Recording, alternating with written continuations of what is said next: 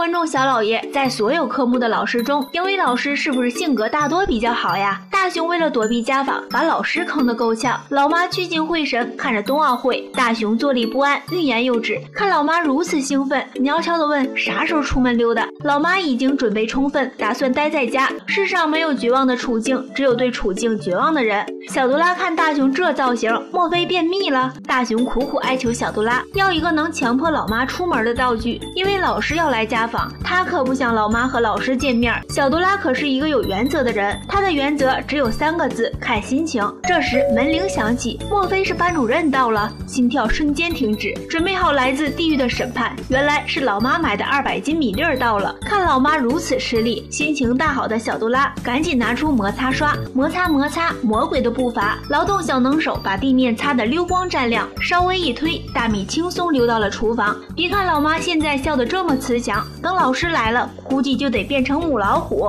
想到这，大雄就提不起精神。这时看到静香和小伙伴要去公园打球，可公园的门口被车堵住了。大雄和小多拉来到了现场，大雄问小多拉借了摩擦刷，一路洗刷刷，洗刷刷，洗刷刷，1、2、3 ，Go！ 车子轻轻一推，顺畅无阻，直接到了警局门口。不得不佩服，能把羽毛球打成这样，也算是鬼才了。捡球时看到老师路过，才想起来家访这事儿，问小多拉借了摩擦刷。看着大雄满脸写着不干好事儿，这回小多拉学乖了，宁死不从。怎料被天上有红烧大肘子的谎话骗到，大雄趁机夺走了道具。小短腿多拉拼命追赶，大雄也就在捣蛋的时候智商在线，在上坡一路摩擦。小多拉爬1步退2步，马上到终点，由于惯性飞了出去，腾空转体850度回旋，小多拉转得晕头转向，万丈高楼平地起，辉煌还得靠自己，破窗而入，掉在了妈妈的怀里。话说多拉酱，你的竹蜻蜓呢？